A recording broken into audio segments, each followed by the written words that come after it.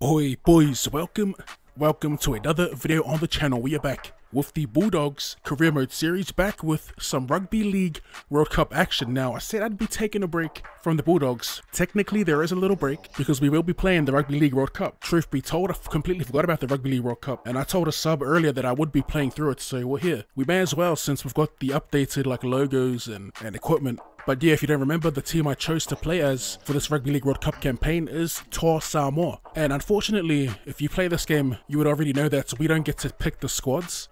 We work with what we get given. And thankfully, we've got a pretty decent squad for the Rugby League World Cup. With the little ratings overhaul before starting this career mode, it's looking somewhat realistic. A few bigger missions, but it's still a pretty good squad. So, starting with the back five, we've got Hamiso Tabuai-Fidow, Taylor May, Isaac Tungle on the left edge, Steve Crichton, and Brian To'o. So pretty much the back five in real life, except for the hammer. Unfortunately, Joseph Sua'ali'i wasn't selected. I'm a little surprised that he wasn't too, to be honest. In the halves, we have Anthony Milford and Jerome Luai. The front row, we have Junior Paulo, Chanel Harris-Tavita, and Tino Fa'aso-Maleaui. Now, before we start a new career mode, Tino will have to be updated to the Kangaroos. Now, before we start a new career mode series, Tino will be switched back to Australia. Not too sure who made this Tino, but his allegiance is with Samoa. I mean, we could just not use him, but where's the fun in that?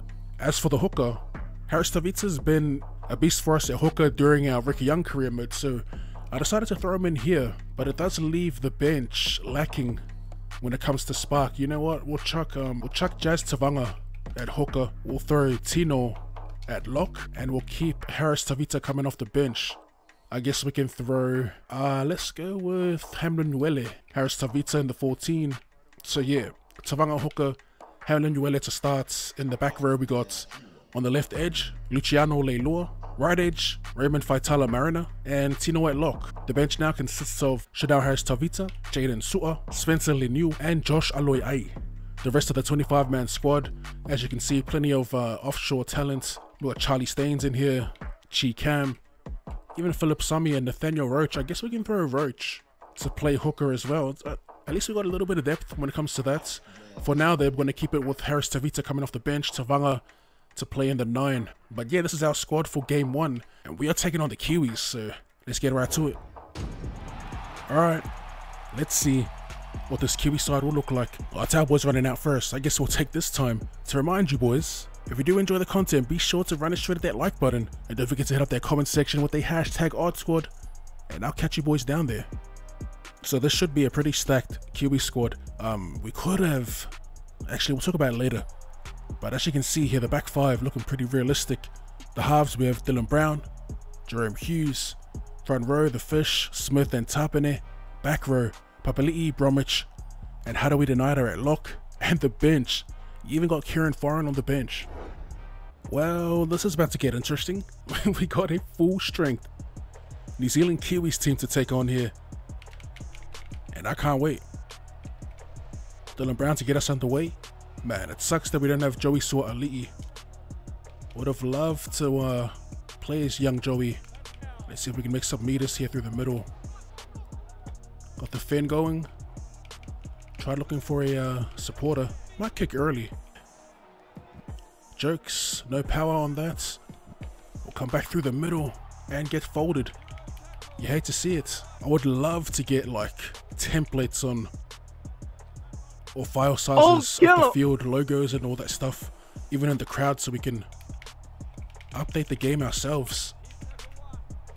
Unfortunately, I'm not a data miner, so I have no clue on dimensions and all that. Can you believe that we're coming up on 6 years since this game was released? Oh no. Hughes, he gets there. Wait, he was over the line, but they're saying held up. That's interesting. It's that one animation when it looks like they're on their knees. I will take a quick look here. This is the animation. If you see this, this will get caught held up. But check it out. He does get it down. That's like at the end of the animation. Alright, let's go. Last play. Tighten up. Where's Brown? He's out wide. Excuse me. Oh, bro. Little double knock on. We'll take that. Need to clear my throat. Need a drink. I'll grab one in a sec. Big play to the right. Luai. Plays out to Faitala Mariner. Defense collapses on Steve Carton. Would he have a shot to hit a drawing pass? Tino draws in 2. Faitala Mariner feeling super slow. I don't like that. As we go back to the MILF, Tino finds Leilua. Even he feels a little slow. I'm just so used to Isaac Tungle, to be honest. That's a beautiful ball. A support back inside. It's Jerome Luai. He makes it over, actually. We get the old back grab, and we drag one over for the first points. Look at that. It's Joey Tarpon hanging on, and Luai just makes it there. One thing I'm going to try and do with Critter this tournament, we have to pull off an interception. I'm slowly getting better at setting up interceptions. Just playing it slow, trying to draw and pass. Yeah, absolute trash. There's what not to do. Trying to draw and pass our way through the line. Halimwele. There we go, Milford. They're going to take on Joey Manu, but he gets tracked down. That's on a Mariner. Smashed. 5th and last. We've got Milf on the shorts. We can squeeze through.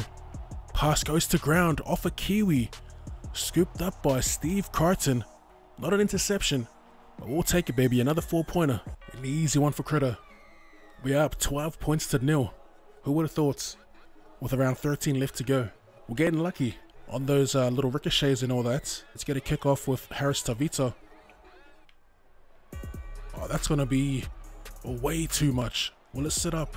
No. I was just about to talk about how good it is to have another playmaker on the field. But that kick was tragic. Oh, boys. Did you guys see that that tragedy that was... Oh, give me that. There's an interception for Critter. That doesn't count, though. I was going to talk about Romy, the one they call Romy, Jerome Luai. His little speech that he gave at To'o's wedding.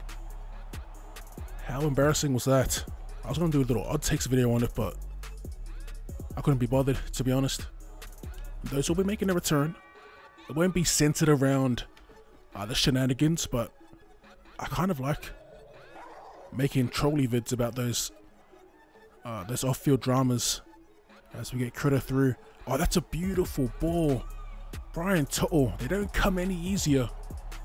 Damn, just like that, we're up by 18 points. I don't think we'd get through because we're numbered up nicely. But this pass from Critter goes right past. Look at what's in his Lesniak. Watches it go past his head.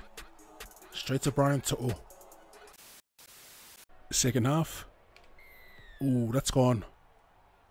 Yep. Bruh. Alright, let's go hunting for the big hit. Nothing doing there. They got numbers to the left.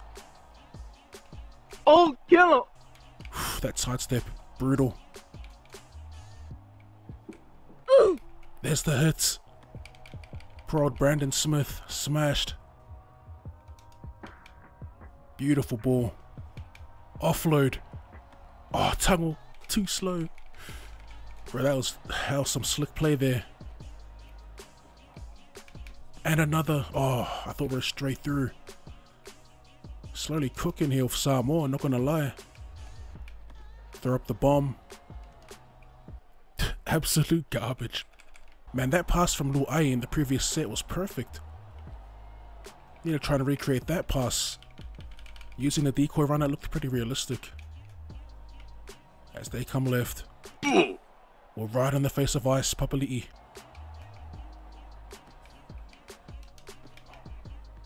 Oh, I wasn't meant to kick.